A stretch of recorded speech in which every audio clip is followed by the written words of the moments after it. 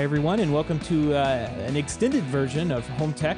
We're going to cover a couple of extra clips on this episode, this special extended episode from Jason over at ISE 2017. Yeah, and we use the word a couple loosely. We have a lot of ground we covered over at ISE, and as we mentioned on our episode last week, we wanted to make sure we got all of these out there, and so we decided to put a number of these into a bonus episode here, and we're just going to roll these back to back, and we hope you enjoy. Thanks so much for tuning in.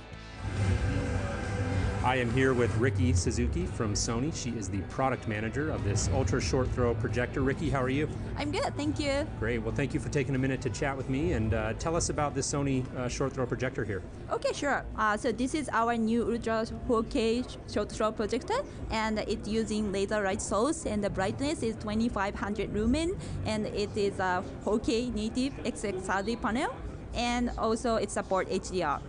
Great. Well, it's a very, very cool unit. I know you guys had a short throw projector before this, but if I understand correctly, this one is a little bit less expensive and Yes. maybe easier to install. Tell us about that. Okay, yeah, it's more affordable because the previous one, BPL GTZ1, was 50,000 USD, I guess, and this is now in US 25,000. Wow, so half the price. Yeah, half the price, and also it's smaller, so it's about like 40% smaller in volume, and it's brighter, and also it's easy to install because we have a lens shift function right now. Got it, got it. And what is the availability of the unit? Okay, the shipping will start from April this year. Okay, great. And then last question, I know right now you guys are showing it built into a custom console that lives below the screen. Can this unit also be ceiling mounted? Yeah, we can do it. Okay, great. Well, I appreciate you taking a minute to chat with me, and enjoy the rest of the show. Thank you very much. All right. All right, I've stopped by the Control 4 booth here to chat with Brad Hinsey. Brad, how's it going? It's going great. Good, good. You guys' booth is probably the busiest one I've seen so far. Yeah, we like to hear that. Impressive crowd here, and so I appreciate you taking a few minutes to chat with me. Obviously, we spoke coming off of CEDIA, and we've been talking quite a bit about you guys lately, but tell us what's new.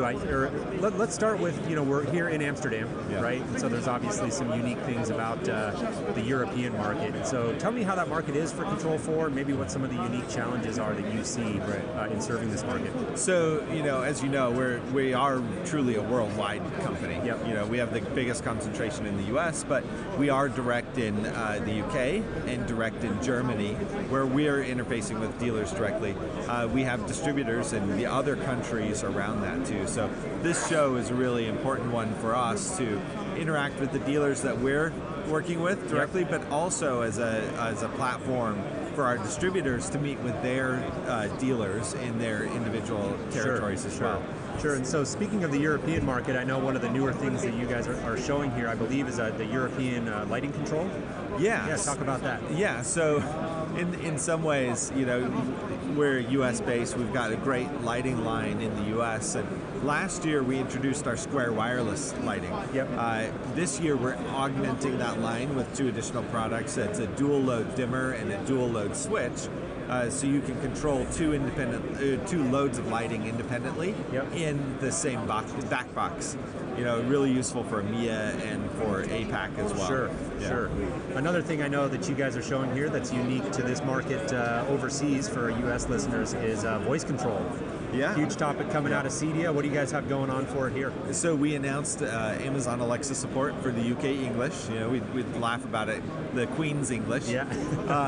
We got a lot of requests from customers over here when we announced in the US at CEDIA, and so there's been a lot of pent-up demand to get that. So we're glad to finally have that as well. Yeah, that's great.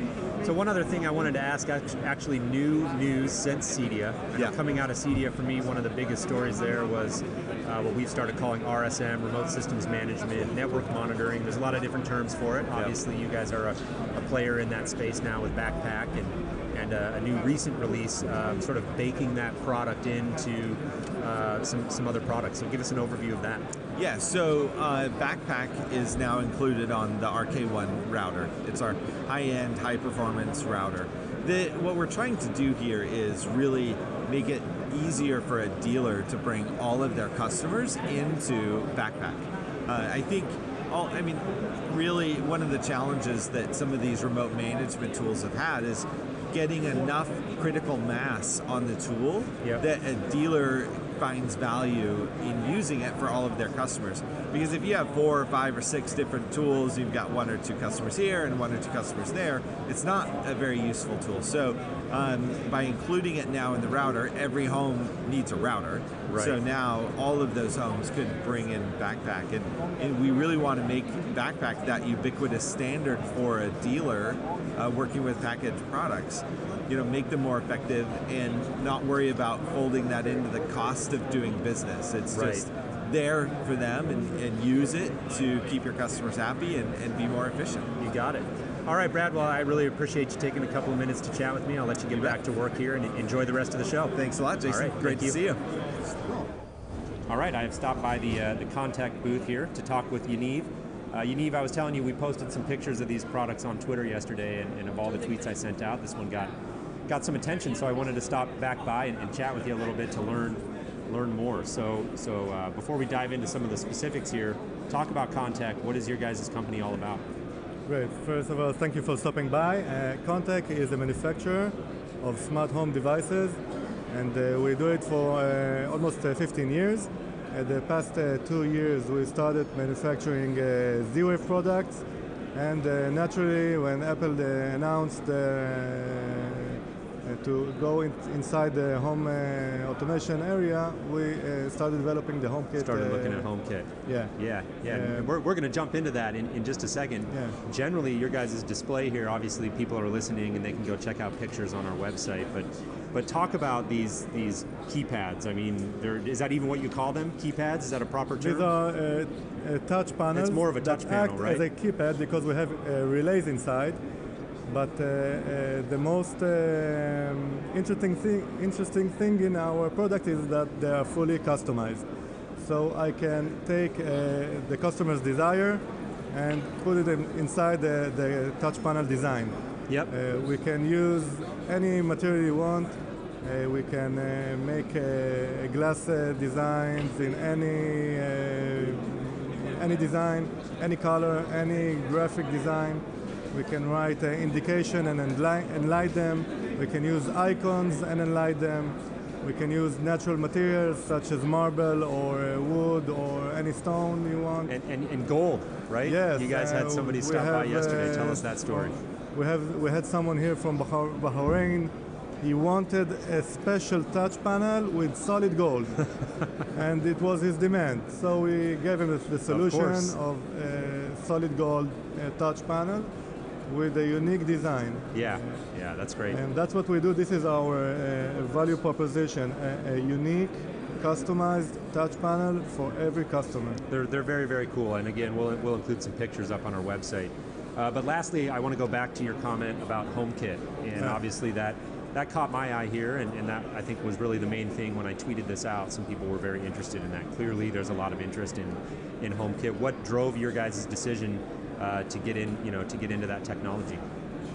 It's a simple decision. If Apple there, we want to be there also.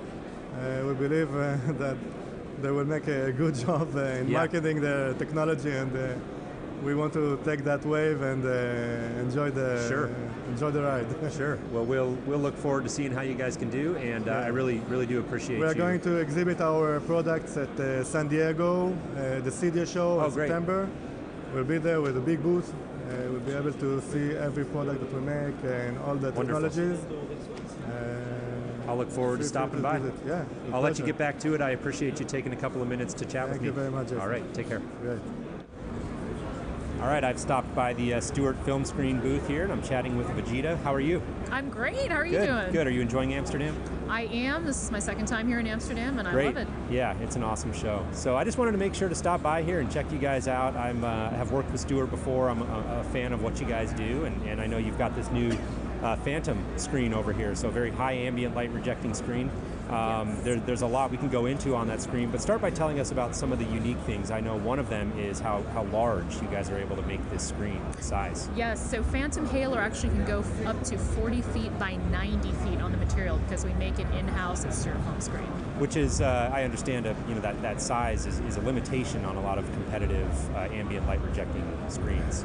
Yes, most of the competitors can only do a set fixed size due to the semi-rigid substrate that they use. Right. And so you mentioned that semi-rigid substrate. I know one of the other unique things about this screen versus other ambient light rejecting screens is that it can actually be rolled up. Talk about that. Yes, so this screen material is a flexible material, so it's capable of being installed in all of our electric screen enclosures. Okay, great. And then obviously with video these days, huge topic, 4K, HDR. I know a lot of people, when they think about that technology, they're going to think first maybe about the projector in that two-piece setup, but the screen has a very important role to play in that as well. And so talk about how the Phantom screen fits into the HDR picture. No problem. Now, the most important thing is you remember you're looking at the screen itself, so you don't want the screen to do any color shift or any sort of aberrations to that film that you're watching right there. So our screen material, the uniformity is perfect, and also it's able to handle the HDR, UHD, and if you're calibrating Rec 709 or Rec 2020 even. Great. Very important, obviously, in a theater, any theater, yes, but particularly in a high-end theater, which I'm sure you guys go into a lot of. So speaking of an installation, I know you've got some new enclosures. Talk about that. We've got a new enclosure called the Torrent, and the other enclosure is called the Stealth XM. Both of them are easy for integration because of the new redesign. They have smaller housing, and also the electronics are now located on the inside the control system of the case. That's great. So you can easily access them. So no more boxing the control system behind drywall and then exactly, and then having to cut it out and getting upset over that. I'm sure are happy to hear that. And I know you showed me some of the new sort of ways these can be mounted and things like that. So it's good. It's good to hear that you're thinking about that. Very important for the install community. So one more question here I want to talk about. I know we come to these trade shows and we talk a lot about video, and that's always a big topic, of course. A lot of attention being paid these days to OLED, new display technology, so people getting very excited about these TVs. Talk about the relevance and the importance of two-piece projection in today's world and why you still think it's important. So the importance of two-piece projection is that the director who created the movie made it a specific aspect ratio, say 2:3:5. If you're watching it on two-piece projection, you can have a screen with masking, start at 2:3:5, and then you can close it down to 16:9 if you have some other content to watch. OLEDs don't allow you that. You have a set fixed aspect ratio, and it's going to have black bars if it has to mask down on that piece of technology. The other nice thing is, the cinema is about a big screen experience. You want to see that film on a large screen. And it has a more cinematic feel to it, film-like feel to it when you're sitting there in a theater with a curtain opening up and the projector turning on. OLED doesn't give you that. Yeah, I agree. I've sat in a lot of nice media rooms, and I've also sat in a lot of nice two-piece projection rooms, and there's just something different about projection. I think a little more engaging and, like you said, more cinematic. So. Yes. All right, well, listen, I'll let you get back to the booth here. I appreciate you taking a couple of minutes to chat with me, and enjoy the rest of your show. Thank you so much. I appreciate it. All right, I'm here with Tom from Basalt. Tom, how's it going? Good. It's been very busy so far. Yeah, great. You guys have a beautiful booth here as always. No surprise there. Yeah, we tried our best. It's design is very important for us, so we want to put this in everything, also in the booth. Yeah, exactly. So you guys really obviously very well known for high quality design on your keypads, and I'm a big fan of what you guys do from that angle, but just wanted to stop by and kind of learn, what you guys have going on that's new. And I understand there are some advances in the way that integrators over on my side of the pond in the U.S. can now integrate your system a little more. I don't want to say smoothly, but a little more seamlessly with Crestron. Yeah, so definitely. Talk about that. Yeah, so we already had our keypads in Europe in the KNX integration, but especially in the US, have a very strong position of Crestron and Lutron as a system.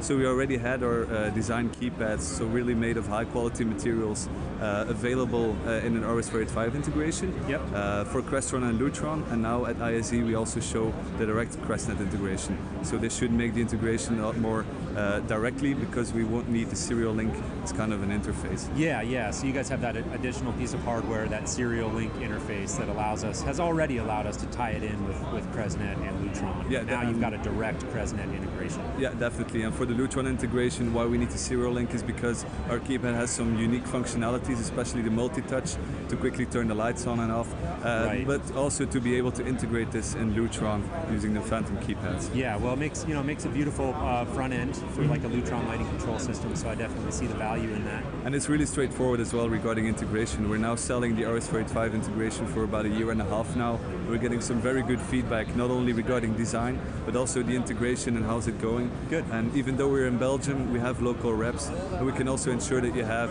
proper technical support as well. No, it's very important. Very important. So one of the big things I saw leading up to the show is something that I actually have to admit thought was kind of a brand new thing for you guys is audio solutions. I understand actually you've been doing this for a little while now, but you've just advanced that kind of to the next level. So just give us an overview of Basalt's audio offerings and what you guys are doing now. Yep, and maybe important to mention is why we started with audio. So we do have our keypads that we already sell for quite a while now, for about 8 years. We also have our design iPad mounts, but especially regarding audio, we wanted to broaden the Basalt experience. We always focus on the combination of design and quality of materials, but also comfort in use and user experience. What we've seen is, from our experience in Europe then specifically, is that the KNX, the global standard for home automation, didn't have a proper, fully KNX integratable multi-room audio solution that also offers the audio quality that especially higher-end residential projects look for. Right. So that's why we made, already 2 years ago now, we already had our multi-room amplifiers directly integrating in KNX. And what we now show here at ISE is our music server and also some additional features to integrate active speakers, but also surround amplifiers. Yeah, well, it all looks great. I really appreciate you taking a few minutes to chat with me, and good luck with the rest of the show. Thank you, and thanks for stopping by. You got it. All right, I'm joined here by Alex Capisulatro of Josh AI. Alex, welcome to Amsterdam. Thank you. It's a crazy show. It's great to be here. Tons of energy here, very exciting. So happy to be sitting down with you to chat. Now, I understand you've had a busy year. You've done quite a few of these shows, is that right? It's been a nonstop year. I think I've been home about 3 days so far. Wow. Which is crazy. You know, CES kicked us off, gave a talk there. Here in Amsterdam, we've got ProSource Summit coming up in March. Wow. And then lots of customer meetings, so it's been great. Busy. That's great. So speaking of ISE here, you guys are doing a couple of, you're doing one talk and one course, I believe. Tell us quickly about those. Yeah, so I'm giving a talk tomorrow. It's called How Humans Will Interface Technology in the Year 2020, which is really a look towards the future, 3-4 years out. And then teaching a course on Thursday, which is all about integrating voice control for the whole home. Awesome. Well, I look forward to attending at least one of those. Let's talk about Josh AI. I know you guys have been really busy. One of the big stories that we saw recently was sort of a revamped pricing structure. Give us the rundown of that. Sure. So we've always had this pricing structure where the dealer basically has a dealer price that they can buy and sell, typical model that we see in the industry. But we've been getting a lot of requests to see about a lower buy-in and then a monthly recurring revenue model. Yep. And so we're introducing a new model where the dealer has the option of either selling sort of the full price and then making money on the hardware, or they can do a lower price, get customers that maybe don't want to buy in at the full amount, and then they share in that monthly recurring model. Okay, so that'll be like a recurring monthly thing for the owner, and then the integrator and Josh AI are going to have some sort of split on that revenue. Exactly. Correct? Yep. Okay. Gotcha. Also wanted to ask you about the demo program. You and I were talking about that a little bit here before we hit record. I thought that was interesting, so tell us about that. Yeah, so we have a program specifically for dealers who are looking for a demo unit, often for their own home or their showroom. And part of that is we fly out, we do in-person training. We really want to get our partners on board. Yep. And that's been nonstop every week. It's been about 3 cities and awesome. All over. That's great. So last couple of questions here. Let's talk about hardware first. So I'm hearing rumors of some Josh AI hardware, basically, and I know you guys aren't necessarily prepared to divulge all of the details on that, but what can you tell us? Yeah, so we're working on a lot of things. Hardware is one of those, and we're hoping to announce a new product at CES, so towards the end of the year. I can't go into details yet, but we're pretty excited about what it is. So just a little teaser here. Okay, so stay tuned for that. Also drivers, I know my partner here on the podcast, Seth Johnson, has been working with you guys on a Control 4 driver, I believe. I think you also mentioned Savant. Give us the overview of what you guys are doing in the driver space. Exactly. So we've had the Crestron driver out for a little while now, but new is a Crestron DM driver that we're just about to release pretty soon. Oh, wow. Which is something we're very excited about. Seth has helped us out with the Control 4 driver, which is now live in a number of homes. Yep. And so that's helping us grow. And then Savant's the new one that we're working on as well. Awesome. Well, congratulations on all that. It sounds like you guys are doing great, and I appreciate you taking a few minutes to chat with me here. Yeah, all right, Jason. Enjoy the show. See you, Tim. I'm here with Stuart from IHG. Stuart, how's it going? Going great. Good. Welcome to Amsterdam. You as well. Enjoying the show so far? Yeah, it's been really good. Awesome. Well, I know actually just before this interview here, you came back from teaching a course here. Tell us a little about that.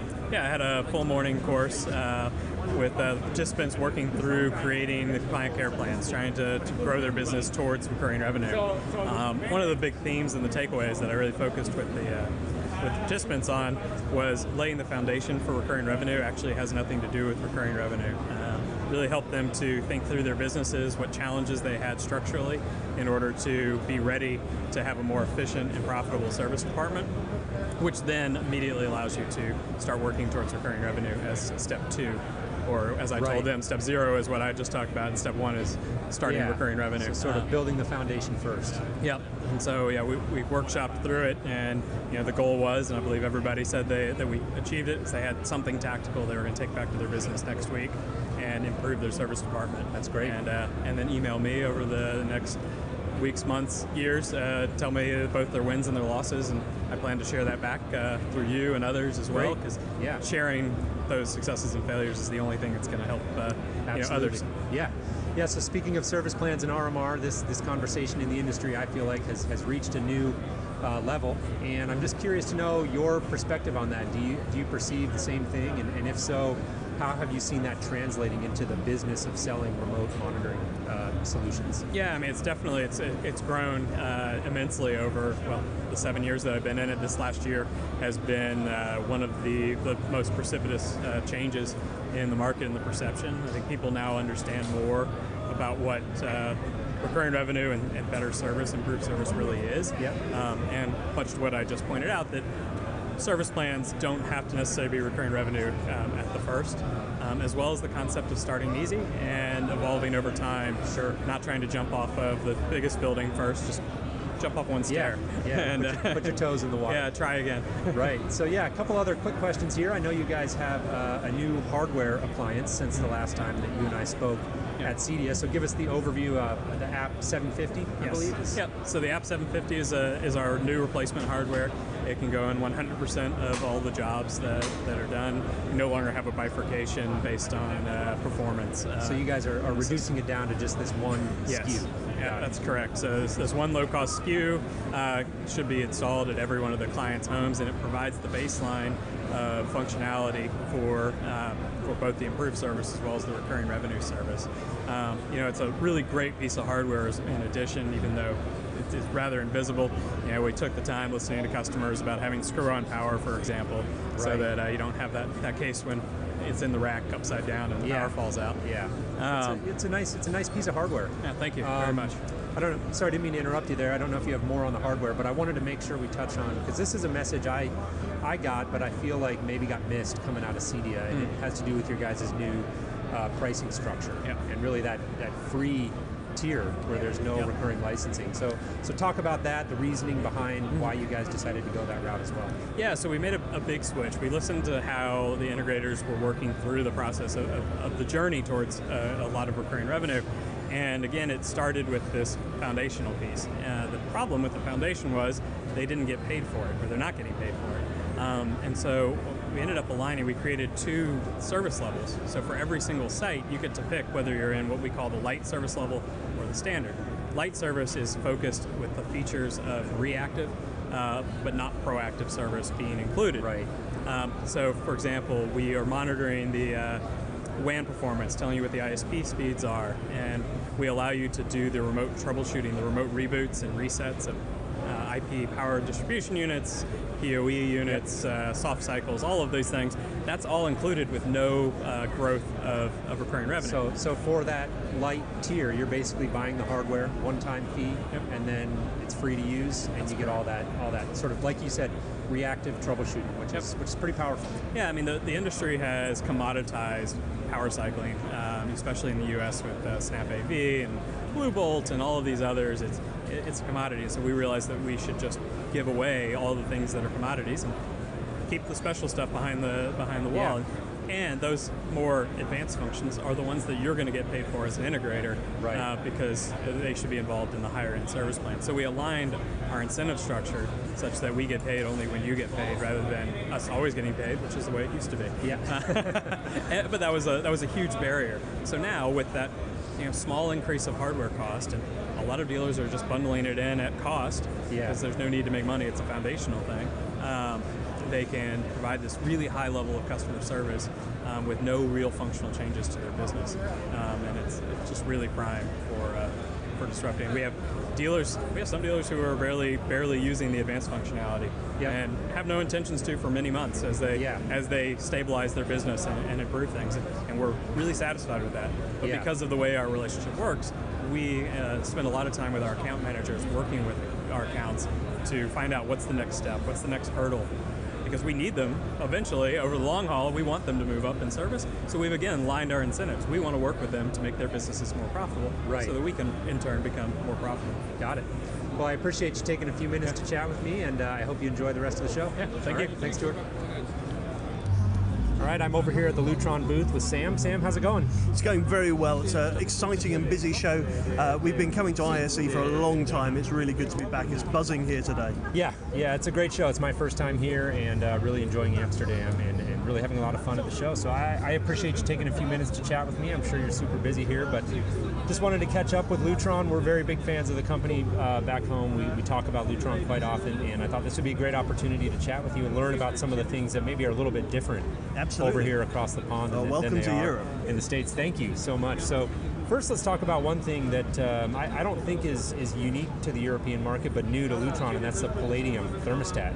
Right? Absolutely. Yeah. So your listeners will be familiar with HomeWorks, and we've added into that range to complement the Palladium keypads. We've got a Palladium thermostat. So we've got that wonderful aesthetic styling that Palladium brings in glass, metal, or plastic, and now we've got a great user interface for heating and ventilation control. It's got a hot set point, it's got a cold set point, it's got the wonderful dynamic backlight management technology that the Palladium system has. Large buttons, large screen, easy to use, and it looks great. Yeah, the Palladium line is really a nice looking product, and I think very important, obviously, for the market that installers are serving, custom installers, and Lutron. We really have to appease the designers, right, and the homeowners, and make sure that we're putting in products that match the aesthetic of the current home. And I think Palladium is a great example of that. You're absolutely right, and as you say, it ticks all the boxes for interior designers. You've got the options of the various different finishes, the various different colors, and it doesn't look techy to an end user. It doesn't look difficult to use, and of course, like the C-Touch as well, the buttons are all backlit, so you can find it in the dark, which is really important for lighting controls. Yep. So let's talk about another thing that not necessarily unique to the European market, but newer. We've had it, I think, for maybe a little bit longer in the States, and you guys are just getting it here, and that is, of course, Echo integration, Amazon Alexa integration. So I understand you guys have that now over here, and how's that going for you? Absolutely, we do. We absolutely love Alexa.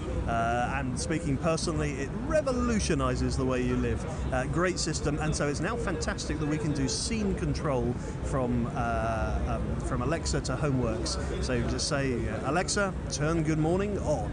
And, and there we go. So that's great. It's adding to the range of different user interface options that we have, and so it makes things convenient. We're all about pleasance. We're all about getting people's experience in the home to be as good as possible, and this is another string to our bow. Definitely. So one thing that is unique to the European market that I've seen a lot of, I've talked to a number of different lighting control companies here, and you just sort of see it all over the place. You've got the DIN rail enclosures, and you and I kind of talked about that before we started recording here, and I'll post a picture up of the HomeWorks QS on the DIN rail, which I thought was cool to see.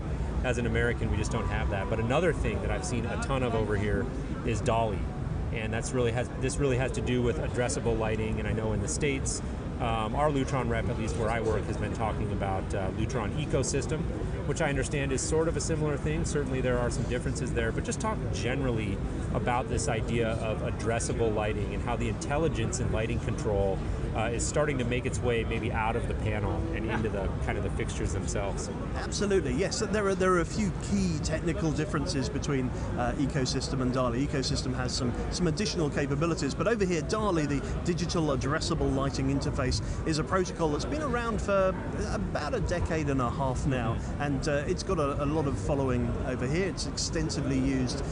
The idea is this. Back in the old days, you used to have light sources that were hot bits of wire, and you'd have powerful dimmers all enclosed in a panel or in a rack that would do the heavy lifting of doing the dimming of those fixtures. Well, times are changing, times have changed, and it's typical now to find that the clever, so to speak, is now incorporated in the drivers for the fixtures, typically LED drivers. And so rather than receiving a chopped up mains sine wave to give them the amount of power according to how bright you want them to be, instead you feed them with a constant main supply and then this two-wire digital control system that allows you to talk to the zones of lighting that you want to talk to, whilst up to 64 ballast or drivers are all connected together.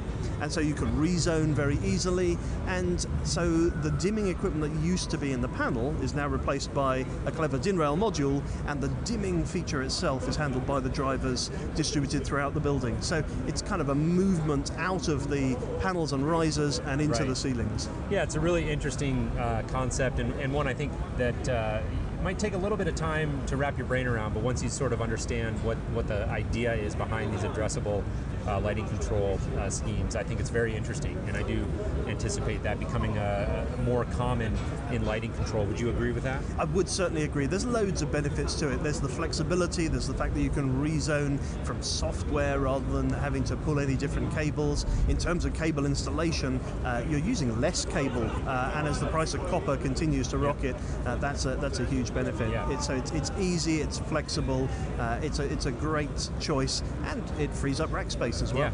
Yeah, so last question. I understand you're based in London, and you were telling me that Lutron's getting ready to open a big experience center over there. Tell us a little bit about that. That's right, Lutron's new European experience center in London. Very exciting. It's opening very shortly, just a few weeks' time. We will have all of our products on display there, from residential through to our hospitality products, the My Room guest room system, our commercial products in Quantum.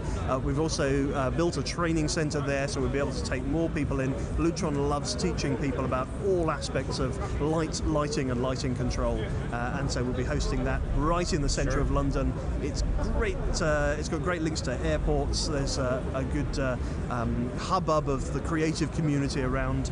So we're just by Liverpool Street for those that know London, and we're opening soon. We'd love to invite everybody to come and visit. Yeah, well, congratulations on that, and I just want to thank you again for taking a few minutes to chat with me, and enjoy the rest of the show. Very great pleasure. Thank you. Sam. I have stopped by the Steinway booth here, and I'm joined by Lars and Thomas. Gentlemen, how are you? Good, thank you. Good. Enjoying Amsterdam? Definitely, yeah. Great. Well, I appreciate you taking a few minutes to chat with me. I just had a demo of the product, the new MP50, and it sounded great. Really cool demo. I wanted to talk to you guys a little bit about, there's obviously a ton of speaker manufacturers at these trade shows, and really give you an opportunity to help me understand what is it about Steinway that makes you guys special. Well, I think that it's the whole approach that we take. We don't look at the individual speaker, we look at the whole situation in your room. So when we make speakers, one of our philosophies is that we put the woofer in the corner, and that's to minimize reflections. So it's not a subwoofer we put in the corner, but if you take a full range speaker and you take the bass out of it, you just put it in a corner. And normally that would destroy your frequency response, but it makes a very good time response. And the frequency response we can correct in our DSPs. So I think that's one of the main differences. And of course, how we design the drivers, how we design the voicing of the speakers. We usually use very light speakers, and we cross over very high as well. Okay, great. I know actually one of the big things they talked about during the MP50 demo is Room Perfect. Tell us about that. Well, Room Perfect is one of the biggest patents in audio.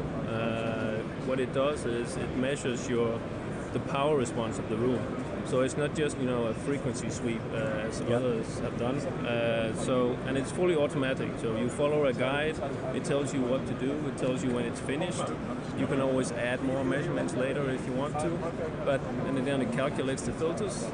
Done. You don't have to be an engineer to set it up. You don't have to know anything about it. And you can do it twice in a row and have the same effect, which is more than what you can say for where we were 10 years ago. Yeah. So I think just really looking at audio as a more of a holistic look at the room and figuring out again how to make that audio sound the best for the room that you're in, I think is obviously very important, and that was something. And it's important to stress that it's a room correction. It's not a correction to make all speakers sound the same, because you obviously bought your speaker because you like the sound of that speaker. Right. So it takes away the effect of the room, and it doesn't, try to correct your speaker. Sure. So in addition to the MP50, a couple of new speakers I believe you guys are showing here on the floor. I think it was the M112 and or MH2? MH2 and the BW. Yeah, so we have two brands. We have the Steinway & Sons and we have the Lyngdorf Audio. And in the Lyngdorf Audio, we sell component-based systems. So that means amplifiers and speakers you can combine with other brands. Whereas the Steinway is system-based. Everything you buy from us, you can't just buy one speaker. So in the Lyngdorf Audio brand, we are introducing a BW2 and an MH2. The BW2 is an active woofer, 10-inch with a 400-watt amplifier in there, developed by us. And the MH2 is a mid-high section, so it fits right into our philosophy about putting the woofer in the corner and having the mid-high as a very small, a nice speaker that your wife will also appreciate. Got it. Well, that's important. That's important. One last question. I'm going to go high level. Excuse me, and Lars, maybe this better one for you. Just in today's day and age with consumer electronics getting so commoditized and inexpensive, how important do you see high performance audio in today's world and as part of your guys' philosophy? One of the thing I have been thinking about is that all the young people are using headphones today to get a better sound of the iPhone or the smartphone they have today. Right. So I think they could bring that back to the home again. So I think this in the future they also would like to buy high-end quality audio and systems for the home in the future. So that's how I see it. It's a great experience, and I always enjoy when I sit into a really nice audio demo. It is something different. Yeah, definitely. So, thank you guys so much for taking a few minutes to chat with me, and good luck with what's left of the show here. Thank you. All right. Thank you. I am joined by Kevin over here at the Taurus Power booth. Kevin, how's it going? It's going good, Jason. How are you? I'm doing great. Have you been enjoying the show? It's been a busy show for us, so this is always a good show for us to be attending. Yeah, that's good to hear. Well, I wanted to come by. This is, I have to admit, not a category that I've spent enough time getting educated about. And I wanted to come by and learn a little bit about what these products are really about. Clearly, after my conversation with you, it's really more than just a power conditioner, right? There's quite a bit that goes into this, and so I wanted to give you an opportunity to tell our listeners a little bit about how you see the category and where you guys fit in and what you do special. Sure, and the whole category is kind of considered to be a power conditioning category, but the products that we make are actually very different.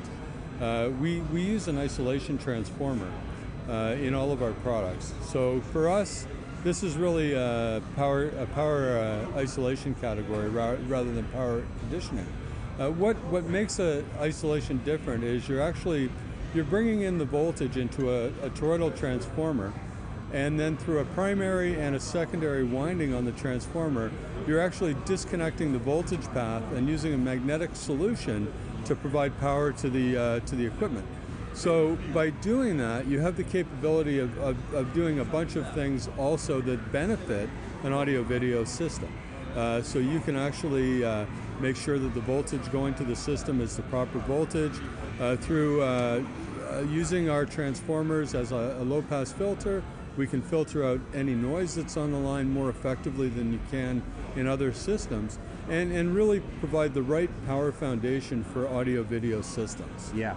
Yeah, and you talked about how that actually can make a measurable difference to the audio performance, and you have, of course, charts and things that can illustrate that. You know, so what we typically hear and what we typically experience when you're using an isolation transformer is the soundstage is going to change. So the soundstage will become wider and deeper. You'll hear a lot more of the subtle dynamics in the music because you're lowering the noise floor to a large extent. So all of a sudden the subtle sounds and portions of the music become a lot more lively and evident. Vocals become more present in the music. And then the big thing for us with the isolation transformer is it's designed for dynamic capability. So when you're using it with an amplifier, you're going to hear a huge change in the bass attack and the performance of the amplifier. And that's what separates us from the whole category. Right. You know, typically you'd not really put an amplifier on a power conditioner because it'll restrict the dynamics of the amplifier. As a company, we've designed power supplies for amplifiers for over 35 years. So what we've designed in the toroidal transformer, the isolation transformer, is actually something that will work with the amplifier to provide more dynamic capability. Yeah. So it's really providing a better platform for the amplifier to work. Yeah. And if you think about it, reducing noise for the audio-video systems is so important. But if you're not doing it for the amplifier, then the amplifier is just amplifying the noise. Right. So that's really the most important piece that needs to have this type of foundation. Yeah. Speaking of noise, sounds like we got a party going on next door here. But we're good. We'll keep going. One of the things that was interesting that you mentioned to me that I think a lot of people, myself included, don't necessarily think about with this sort of product is that it can actually help the reliability of systems as well, so control systems come to mind. Talk about that for just a second. It can. We use a system, a voltage regulation system on many of our products where we're looking at what's going on with the voltage in the environment. And if the voltage is fluctuating in the environment, say it's going as low as 85 volts or maybe up to 135, we take that and through a series of different windings on the transformer, we'll actually use the transformer to adjust the voltage and output 120 volts to the equipment. So it may be changing in the environment, but the equipment won't see that. And when you're using some of these complex systems, a lot of microprocessors, there are a lot of things that are sensitive to the voltage.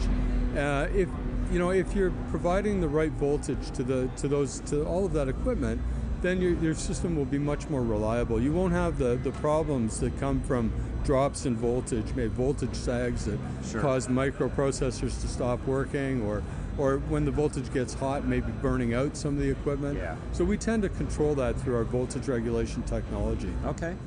Last question I wanted to ask you, I think there is a perception of these, I would classify them as high-end power solutions, but I think there may be a perception of these as being universally expensive and really targeted at very high-end audiophile systems only.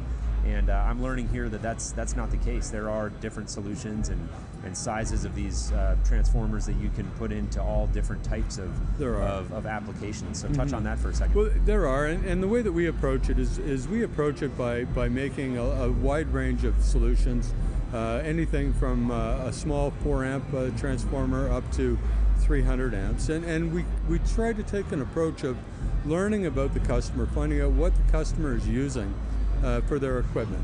We'll do a load calculation on what the power requirements are for all of that equipment, and then we can provide a solution that's going to be matched perfectly to that equipment. So in some cases, a small integrated amplifier, maybe a small receiver, we've got small solutions for that, but we can go all the way up to multi-million-dollar theaters with multiple racks of equipment and make sure that everything's using the same grounding point, the same phase of the electrical. Yep. So everything's being run off of one power foundation, and that really makes all the difference. Okay, great. Well, I appreciate you taking a few minutes to chat with me and enjoy what we have left of the show here. Thanks, Thank you Kevin. very much. I'm here with Domenico at the Domots booth. How's it going? Hi, it's going great. Thank you. Good seeing you. Show's winding down. Did you enjoy your time here in Amsterdam? Yeah, well, I didn't see much of Amsterdam, but it's been 4 full days is really good. I'm going back on with a smile. Great. Well, I appreciate you taking a few minutes to chat with me. I know you guys have a bunch of stuff going on. It's getting kind of hard to keep up with Domots and what you guys are doing. So a couple of the big things that we've touched on, one of them is this new manufacturer support feature. You're working with a couple of different partners. So tell us about that. Yeah, we just released the features actually a week ago, where we are enabling a dealer to receive help from a manufacturer. We launched it together with Luxul, but we have about a dozen other manufacturers that are soon coming on board. Essentially, it's a really easy to use feature. Our system, our platform, automatically identifies the manufacturers that provide this feature and enable the dealer at the touch of a button to share the network with that manufacturer and to give them full access so they can get real help. And this is a great benefit for both the dealer and the manufacturer. Yeah, it really works well together to kind of streamline that support process. And you showed me a little sample of it here. And we also there's some added value distributors that are coming on board on that platform, so it's getting really good reception. Got it. One of the other things that I saw recently is a new partnership with D-Tools. I think you said is going to come online maybe sometime around April. Yep. And just talk about what that looks like. We are, we always try to focus on our users and making it easy for them to use our system. The partnership with D-Tools goes a long way in doing that, along with all our other efforts around identifying devices. But the initial moment, the initial experience, whenever you set up a Domots box or any device, is the configuration, and we want to make that really easy. So the partnership with D-Tools allows a user to utilize all the information they already have put inside D-Tools in the spec of that job, and that should make the setup of a Domots box really easy and fast, because you are just grabbing all the names and makes and models and of those devices, just pushing a button. So it's a great thing. Right. So you're mentioning, the goal of that is to speed up configuration of systems. There's a second piece to that that's very relevant with you guys and your acquisition of Fing a while back, and I understand there's been a lot of work going into that. And talk about how that's going in the context of speeding up, system deployment. Yeah, Fing is bringing a wealth of knowledge into the Domots world. It's the application is really spreading like wildfire. We have 30,000 downloads every day. We have millions of users, and we launched the cloud features on Fing, which allows for better identification of devices. Thanks to our users, we have now mapped over 3 billion devices, where we can tell you a MAC address, linking it to a type, a model number, and a brand. And that's extremely useful also within the Domots confines. So we're benefiting from, thanks to our users, to improving everybody's knowledge about what's out there. Got it. So once you have these devices all configured and hooked into the system, obviously you got to get the data out of them and have ways to monitor and manage them. And I know one of the things that you also mentioned you have coming up is SNMP, and so talk about that. Yeah, we have so far focused on really giving an awareness into what's on the system and whether it's alive or not.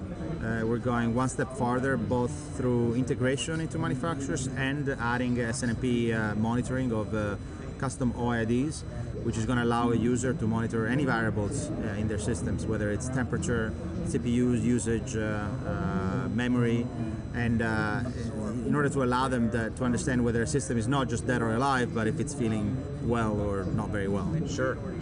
And last question here, I know you guys recently announced a consumer-facing app that allows end users to perform certain functions, and I understand there are some improvements coming to that shortly. So what can you tell us about that? Yeah, again, we conducted over 100 interviews amongst our users, received a lot of feedback, and we are refining the user experience even more than it is right now by really focusing on the problems that a user might experience. So the trick with any consumer-facing application is to show less information but relevant information, and to step into those users' shoes. So we're going to have a different user experience that comes in, which I think which is really the result of all the feedback that we received. And we released functionality every 2 weeks. We were quite quick in adapting and seeing in refining the experience for our customers. Great. Well, I really appreciate you taking a couple of minutes to chat with me here, and wish you safe travels back home. Thank you very much. Right, you thanks, too. Dominic. Thank you. All right, I've got Ryan from Screen Innovations here. Ryan, how's it going? Awesome. Great. I love the booth here. Give our listeners, I'm sure most of them are very familiar with Screen Innovations, but just in case, why don't you give us a quick introduction to your company and what makes you guys unique? Absolutely. So Screen Innovations started in my garage, literally. I still have metal shavings in my hair, and my hair stands straight up from all the glue that I used in the very beginning. But it's been nothing but fun, man. We're enjoying reinventing the industry and doing stuff that people never thought possible. Right. And just trying to see around that corner and be more innovative compared to how we were in the past. If you look at where TVs are going and you look at where LED light walls going, it's becoming very, very big and affordable very quickly. Yep. But there's a lot of faults that basically you can't be creative with how you display it or use it. So we've kind of always been controlled by where the TV goes in the room, and our whole room follows. Yeah. So we're just trying to find a way around that and come up with new designs that allow people to actually be creative and do whatever they want with their image. Yeah, well, speaking of being creative, we're standing here right in front of the new Transformer screen, and this thing is amazing. I love it. Tell us about it. Yeah, so Transformer was one of those things as well where we try to do the opposite of what the world is doing, because we don't really like what the world's doing. And Transformer, just like Zero Edge, when we invented Zero Edge, we just realized that just because Black Diamond works with the lights on doesn't mean that it was going to be allowed to be in the living room. Right. We call the Velvet Elvis frame Velvet Elvis for a reason, because it's just old school and it doesn't look cool. Well, if you look at the masking screens that are out there, they're 2-3 feet deep. They take a day and a half to install. We wanted to cut that down to an hour, and there's just no wow factor. You're paying more money to cover up part of your screen, and I just don't agree with that. So Transformer was born to make something that's absolutely beautiful, make it simple and easy to install. And I promise you, every single customer that puts one in their house, the first thing they're going to do is run down the street and grab their buddy and show it to them. And guess what? You did the install, so you guys are going to get more business. It's really cool. It's very, very cool. I got a video that we'll be sure to put up on our website at HomeTech.fm. A couple other things you guys are showing here. I know you've got the Zero G, which is something you've been working on for a while. Give us the latest on that. Yeah, again, motorized screens have been around for 100 years. Nothing's changed. Tap tensioning and things of that nature are kind of a staple. And what we've discovered is with a motorized screen that you really can't put it anywhere you want. You're limited with drop and things of that nature. Plus, it just doesn't look cool. Yeah. So Zero G was the goal was to levitate your image anywhere. And if you look again, you look at a television or a flat panel or anything of that nature, it dictates how you lay your room out. Yeah. And people buy a house. They spend a fortune on their view. Their glass is the most expensive part of the house, and they can't even face it. Yeah. You can't mount a flat panel in the middle of a window. Yeah. So Zero G was born to basically levitate an image anywhere, anytime. And what it's doing for the commercial market, as well as the residential market, we didn't even anticipate. Yeah. We just wanted to make something cool, and to see how people are getting creative and actually using this product, it's absolutely phenomenal. Yeah. So one more question, and because I think this is an interesting story. We were just talking about it before we hit record here. The parachute cord.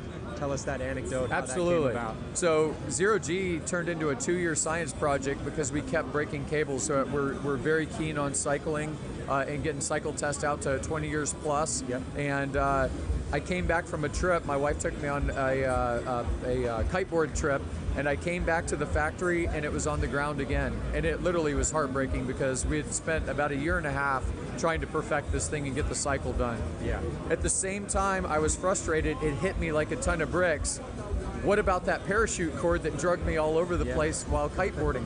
Grabbed my entire engineering team, took them out in the parking lot, flew one of my starter kites in the parking lot, let my engineer grab it, drug him across the parking lot, lifting him off the ground, and literally I crashed the kite and I hold the Dyneema up and I said, what do you know about Dyneema? Yeah. So we started researching, sure enough, 7 times stronger than steel, doesn't have all the tensile issues and the brittle issues that you get with cables over time. Instantly, we fixed it. It's great. And it's just part of innovation. Everyone in the company thinks that way, and we're creative and innovative, and we just have a good time, and that's how we end up where we are. Awesome. It's just great. Yeah, well, I love it. I really appreciate you taking a couple of minutes to chat with me, and good luck with the rest of the show. Absolutely, man. Thank you, Jason. Appreciate it.